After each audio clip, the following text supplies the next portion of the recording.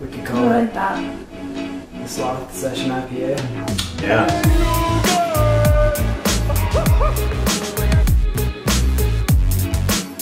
So today we're brewing 2 beers at once.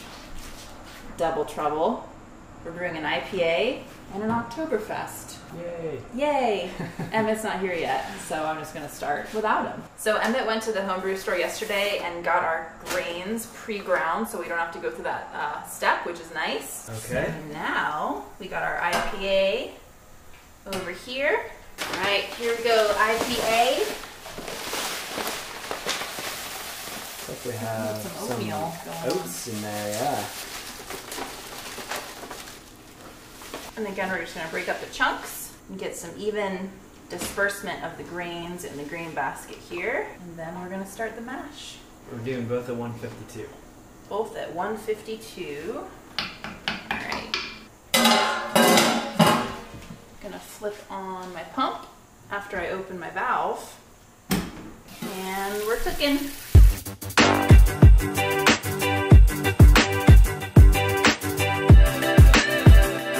Back. Mash is done. A little late today, guys. Sorry. Sorry, we held it down without you. So what I like to do is obviously turn the pump off. I usually just leave the element on, kind of let this suck back down into the pump a little bit, and then I turn the ball valve on the kettle. I'll lift the basket out if you want to just slide those hooks in. Will do.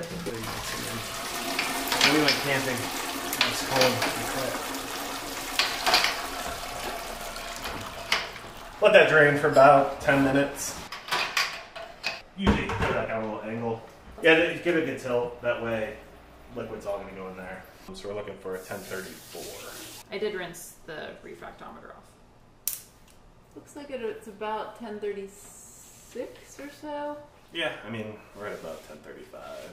It's a small beer. Sometimes they can be kind of thin and watery. So we did flaked wheat, flaked oats, and flaked barley. Give it some body, some mouthfeel. And then for the IPA, we're using London Ale 3 by Y Yeast. These have there's like a little pack inside of here that you need to find. There it is. So it's right there. So basically you find it, Oh my gosh. give it a smack, and then I like to give it the old Give what it have one you. of those. Give it one of those. Like you've done that before. And release the yeast nutrient. So you do one of these. A good shake. You want to let it sit for about 3 hours. So this will expand as it goes. We're not making a yeast starter mainly because this is such a small beer. Yeah. It's going to be 4%. This is plenty of yeast. Yeah. And then we're only putting 2.5 gallons in each of these. So again, there's no need for a yeast starter. Yeah. So makes it easy. In my mind right now, I'm thinking about Emmett on like a baking show. Should I start a baking Do a channel? bake, go. Let me know if you guys want to see a baking channel. Bam! Smack it here, mix that in, throw it in there, Add some ball it pizzazz. up, boom! Emmett, the ShamWow guy. Actually, the ShamWow works well because he makes a lot of spills. Just be the spill I guy. just brewing beer. I had to clean up. I have a ShamWow. It's all clean. I just used one I made one little spill. per hour. Per hour. We're at a really slow boil right now. And then I'll just keep the lid on, keep an eye on it once it starts. Vigorous boil. Just pop it off. And for people out there who aren't aware, it's hot when it boils, so you want to Don't do that.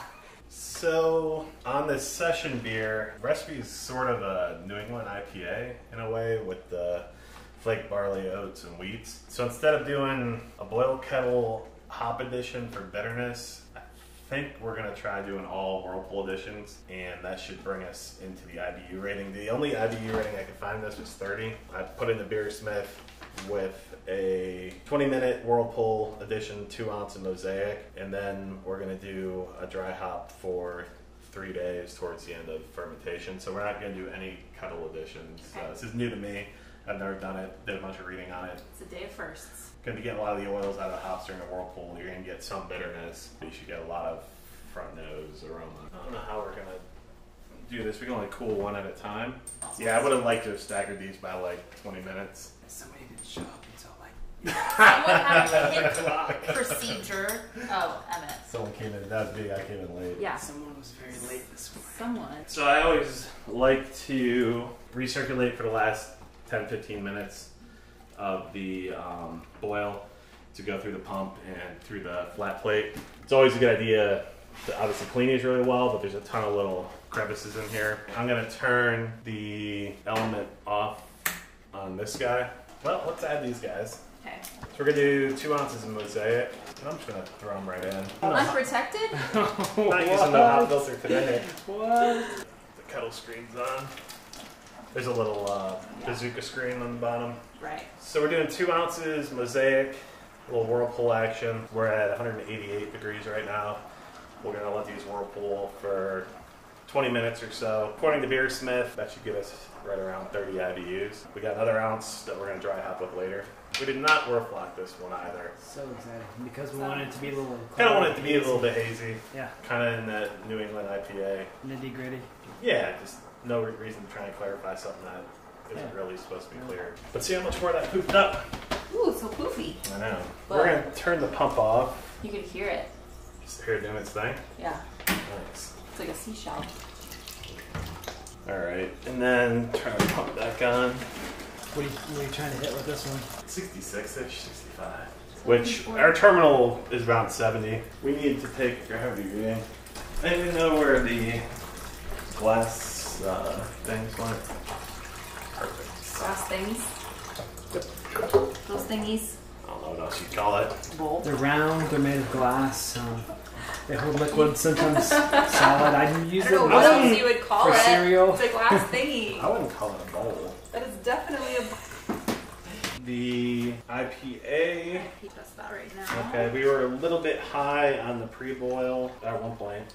What is our estimate? It's 1041. I'm right at about 1040 actually. Not bad. And as soon as I had like everything perfectly dialed, I brewed a few. I'll make sure we put all the settings on the website that we're using. So we're pitching the yeast into. The old fermentator.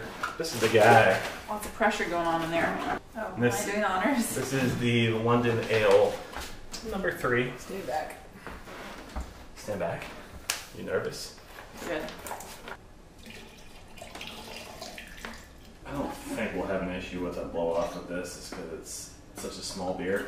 That's good for it's definitely going to. It's gonna definitely blow off. Could you use star sand like in a shower, or is that not suggested? Little known fact about Emmett, he showers once a month and uses PBW. He gets real clean, Yeah. his skin falls off, and he just- regrows it every month. That's why it's so pale.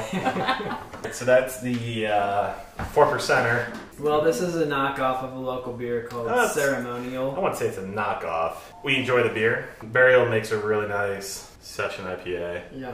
We saw the ingredient list and took a stab at it. They have great artwork. They've got a picture of Tom Selleck and the Sloth painted on the side of And the they're building. That's Maybe nice. As an ode to, Tom Selleck. we could I call it like that. the Sloth Session IPA. Yeah. All right, guys, good job. 10 gallons That of was beer. fun. All right. Triplets. Pretty much. So today we brewed 10 gallons of beer. We have a Sloth Session IPA. We just named it the Sloth. We have our Mocktober Fest beer, our ale, and then we have our Oktoberfest lager. Yep. And we got 10 gallons. I'm so proud of you guys. So proud of you, Emmett. All right, Emmett today. This is so fun.